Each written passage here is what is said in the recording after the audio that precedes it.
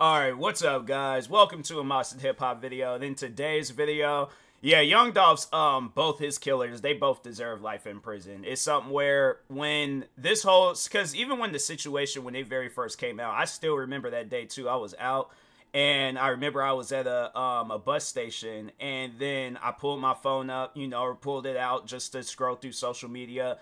And I seen Young Dolph's name trending, and then when I clicked and seen that he was shot and killed, I'm like, man. And I just immediately had knew that I guarantee and I promise you it has something to do with the beef that he was involved in. Because it's like, besides the beef that he was involved in, why would anybody else have a reason to take out Young Dolph? And the fact that it got to that point where you had to talk it on, because I guess, so for those that haven't really been following the case, so I guess sometime before Young Dolph's death, Yo Gotti, a rapper that Young Dolph had beef with. So yeah, let's actually talk on that. So I guess at one point in time, Yo Gotti and Young Dolph were like, they were cool with one another. I don't know if they were the best of friends, because I imagine if you good friends with somebody, you ain't gonna, put them in a situation where it's like they get shot at multiple times. But anyways, I guess they were cool with each other at one point in time. Yo Gotti wanted Young Dolph to sign to his record label. Young Dolph, he said no. He's like, I want to just, be my own person, and I, at some point in time, start his record label, which is what, he ended up doing. So you would think, like, okay, it just ends there. Like, there ain't no reason to, say anything about each other, do anything to. But, so, I guess, Young Dolph, he came out with an album, called, King of Memphis. And Yo Gotti got upset about that because I guess he called himself the King of Memphis. And it's like, does it really matter? Like, honestly, the only person that's the King of Memphis is, what, the government? People that actually have some sort of ownership from Memphis. Just because you're from Memphis doesn't mean you got ownership of Memphis. All right? It's like, if you own property out there, yes, you own property out there. Them the only properties that you own. And it's something like that. I just feel like that there has to be a deeper meaning behind it. Because if my thing is this, and that's something that I have said before, that I'm the hardest working content creator from Seattle, or in Seattle. If somebody else decides that they're the hardest content creator in Seattle, I'm like, okay, if they are, they are. I'm not going to argue with them over that. Maybe they're probably doing something more than I am. But I'm not going to let it get to a point where it's like, oh, I'm having my siblings do my dirty work, or having friends of mine do my dirty. It's pointless. At the end of the day, it is pointless, all right? So, and I wouldn't expect somebody to look at me and get upset because I called myself that. But anyway, so Yo Gotti gets upset. And then one thing led to another, where there was the first occasion where Young Dolph, somebody tried to take his life. So I think he was leaving the show, and I think at this time, like the music, the music now had, well, I mean, the music kind of was already involved, but I guess more so talking on like diss tracks and stuff. I think at that time, Young Dolph did do a diss track.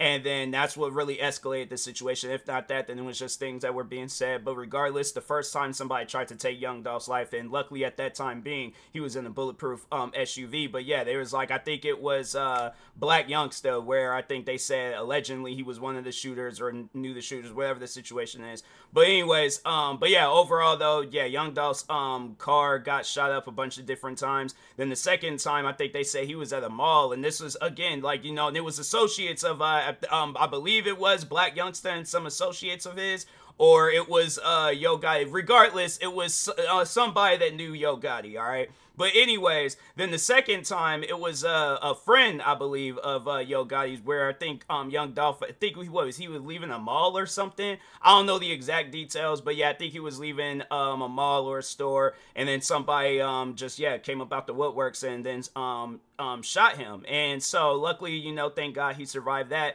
Then this third time around, it was just something where I'm like, bro, I'm gonna give out some advice to rappers and stuff towards the end of this video. But yeah, anyways, continuing on, then yeah, the third time is what ended up, sadly ended up taking Young Dolph's life. So, yeah, I guess, the court situation, it all started, and I think he was the shooter that killed Young Dolph, because for those that don't want to watch the video, I'm not going to explain it in a graphic way, but I am going to explain it in a way where you get a better understanding of it, because I can understand if you don't want to watch no security videos. Unfortunately, I ended up seeing the security videos, and yeah, it's a video I wouldn't recommend you watching, because you can see some stuff, and I just, it's anything that you can avoid it. But anyways, so there were 2 shooters that were there, and that's obviously, you know, it's been with this whole court case and with the arrest and all that stuff, or I guess like maybe people hadn't really been following it, but yeah, there were 2 shooters. There was 1 shooter with an assault rifle and 1 shooter with a pistol. The shooter with the assault rifle is the one that fired first, and he ended up killing Young Dolph.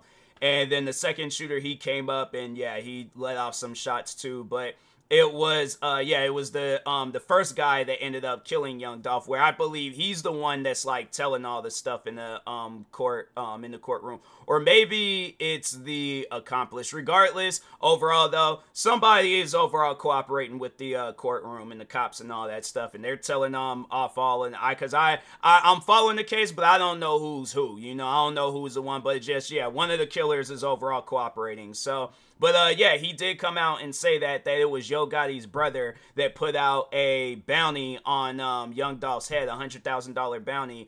And then, I guess he wanted that bounty, so that's why he did what he did.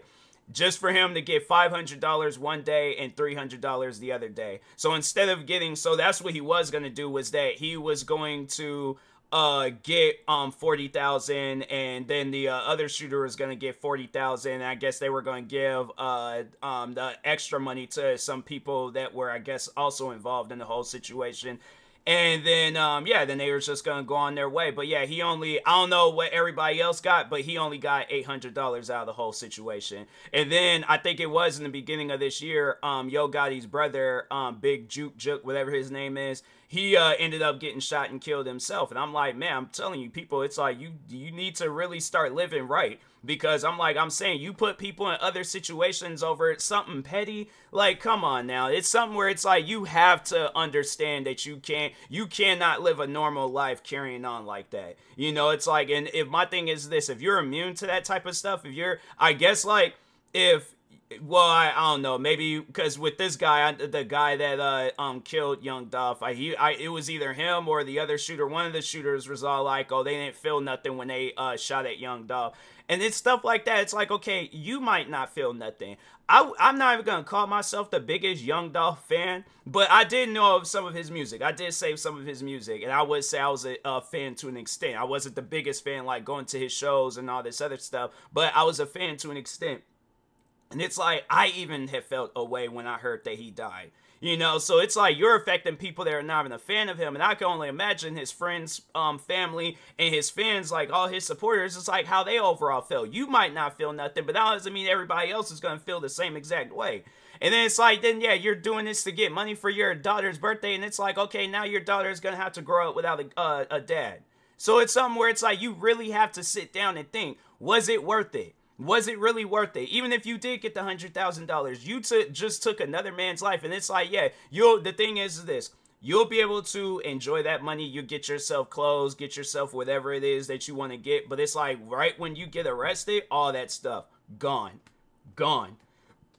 The only thing you're going to get issued is a prison jumpsuit, and then whatever else that you do get in prison. But other than that, it's like all that stuff gone. So it's like, do you really get to enjoy that money? Do you really get to enjoy the things that you end up doing and buying with that money? And it's like, yeah, if you put all that money to your daughter, to your family, it's like, I know myself, I wouldn't want to have stuff where it was given to me because somebody had to get killed behind it. I wouldn't want that. So it's like that's something where it's like, fam, you know, you really, yeah, the killers, both of them, they both wasn't thinking.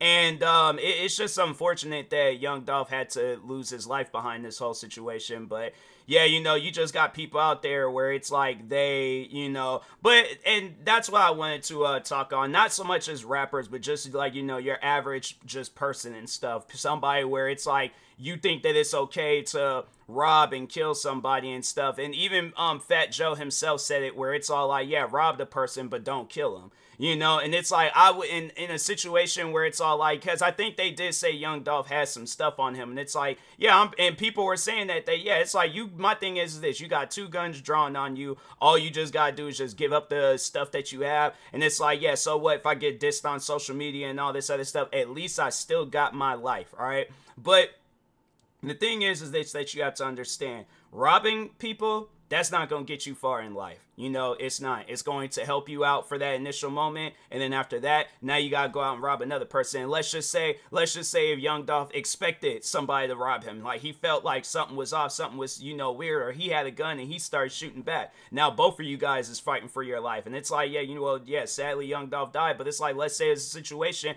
because I know they, I believe it was his brother that was with them too, and he did return fire, and it's like, yeah, let's say one of those guys, or yeah, let's say Young Dolph's brother would have killed you. So it's like, you don't even get to enjoy the money. So it's like, really, is it worth it? You really, at the end of the day, don't know what a person got going on. You know, more so saying, like, you don't know what they have on you. Young Dolph could have very well been armed and strapped himself. And then it's like, he returns fire. And then it's like, now, the thing is this. He done killed you. Young Dolph survives. And now all he just has is more music material. So it's one of those things where it's like, people, you really have to sit down and think about it. There are so many different ways to earn your money the legit way. Get a job. Start a business. I'm saying, it's like, to me, it's, you know, the thing is this. And yes, I have had my struggling moments. I'm like, there have been moments where I have been broke. I had no money to my name. I had absolutely nothing. And it's something where it's like, I think of those days where I'm all like, man, what am I going to do? The only thing that I can do where it's not going to land me into a world of trouble, where it's like, now my family got to write me letters or talk to me on visiting day, or, you know, or it might be a situation where it's like they visiting my grave because it's like, let's say whatever I did decide to do that was going to land me in the world of trouble, it's like it backfired. Or let's say it's a situation where I done killed the wrong somebody, now I'm on death row, and then they're all like, we ain't going to wait no years to, no, we're going to execute him right then and there. You know, and so it's like, it's a situation where it's like, now they got to visit me on my, at my grave. Yeah, it's stuff like that I don't want to deal with. I'm like, my thing is this. With Young Dolph, with everybody, people deserve to grow old. That's when they leave this world, when they grow. I'm not saying rob them when they're old, but I'm just saying people deserve to leave this world on their own time. Not on your time, not on their own or on God's timing. But it's like, I just felt like that Young Dolph, he still had a lot to do with his life. And it's like, you guys took that away for $100,000. And it's like, yeah, okay, you guys get the money. And it's something where it's something where, no, I mean, like, yeah, overall, you know, people, it's like, you live by the sword, you die by the sword. Because I think from what I heard that there were a lot of people on the other side that were getting killed themselves. And so then, of course, the man that put out the bounty, Big Juke, whatever his name is, he ended up getting killed early on this, I think it was in the beginning of this year, where, yeah, they say he was leaving a funeral and then somebody just showed up and got the shooting and stuff. And so he ended up, I think, yeah, he was the intended target. But yeah, it's just one of those things where it's like, it's messed up. Because, you know, it's like, everybody deserves to grow old. And it's like, and then you shouldn't allow some petty rap beef to get you that upset to where you need to take somebody's life or you need to put a bounty on their head. And it's like, fam, it shouldn't be. And it's like, my thing is this. You shouldn't be doing another man's life. You struggling that much, then you need to go out and get you a job. I imagine that and the thing is this. You being a convicted felon, you're all like, oh, well, places ain't hiring. Because, like, yeah, let's just say if that is a situation where it's like you're a convicted felon and then it's hard for you to get a job, there's something out there, then start your own business. I'm like, start a business where it can help out other convicted felons. But I'm like, I'm saying, though, it shouldn't be a situation where now it's like, because honestly, though, sit down and think about this, you know, because I'm an idea man. I like to, you know, have ideas.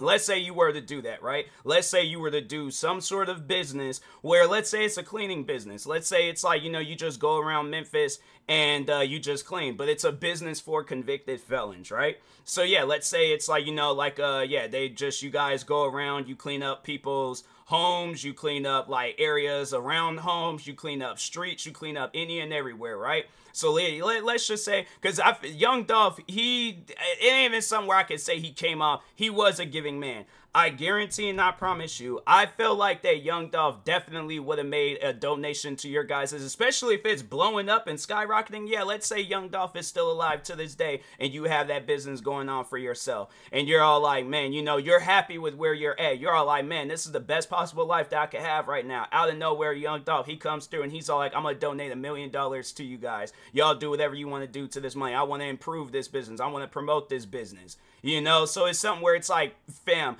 there's so many different, you might not want to do nothing like that, but I would rather do something like that than to be spending the rest of my life in prison. So I'm saying, it's like, people, there are other ways you can sit down and make money, but killing somebody for a bounty or for whatever they have on them, it's not worth it. It's really not worth it, especially if you don't even get to enjoy any of that stuff. And I know people are gonna be all like, oh, well, you could get away if you, no, there ain't no, in this day and age, there ain't no possible way you could get away. I feel like people were probably saying the same thing with Pop Smoke. They was like, because I think they did say that it was difficult to find out who the killers were, and they probably just knew that they were going to get away. And now look, all of them behind prison. Same with the people that killed XXXTentacion. I'm trying to think of some other robberies that done went down and stuff. I'm saying, it's one of those things where it's all like, you know, people PNB Rock. And it's all like, you know, it's like people are getting caught nowadays. So it's something where you have to sit down and think about it. Get a 9-to-5 or start a business, and then you ain't got to worry about, like, the thing is this, you ain't ever got to worry if you get a job, or you and I'm saying it's a legitimate job, or you start a legitimate business, you will never have to worry about the cops being on you at any given point in time. You could go out and about and you ain't got to worry, because I'm like, that's the type of life that I love living, where I ain't got to worry about going outside and getting arrested for, you know, because of some crime I done committed. And then, yeah, then there's that lifestyle where it's like you living in a world of crime, and it's like, fam, you ain't got to be that person. You know, so I'm saying, it's like, there's other ways of, you know, doing things. But, yeah, it's just, you know, yeah, with this guy, it's like, you ended up having to learn the hard way. So now it's like, now it's going to be a situation where it's like, you ain't even going to be able to, like, yeah, it's like, if your daughter decides to, she'll visit you around or on her birthday, so, you know, you can talk with her and stuff. But it can't be a situation where you're there, because my thing is this, rather than that, I would rather actually be there, even if I ain't got no money to. And I'm like, that, I feel like that's way more important to a kid than you giving a kid a gift, is you being there for that kid. So it's somewhere it's like, fam, yeah, you definitely wasn't thinking, all you were just thinking about was the money. And it's like, you can't put that on your daughter, man, like, oh, I was doing it for my daughter. You know how many birthdays your daughter is gonna have? I'm saying, it's one of those things where it's like, bro, your daughter is gonna have, like, all the way up until you leave this world, she's gonna be having a lot of birthdays.